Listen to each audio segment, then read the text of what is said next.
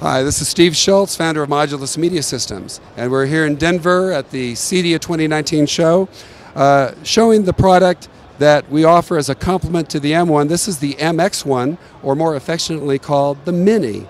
And we call it the Mini because this simple little device actually has the full power to run our Modulus software and all of its features, and it connects to the server, the M1, for playback of the video content.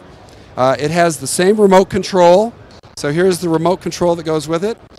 This remote control has won awards all by itself, and it features microphone for voice command input. It features an air mouse for selecting just by pointing.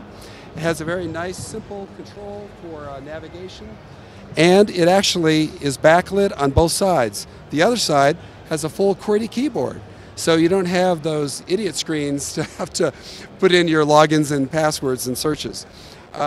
It also replaces 3 other remote controls by programming in the codes for other remote controls. So that's a very nice feature too. And on top of that, it has a headphone jack for private listening as well.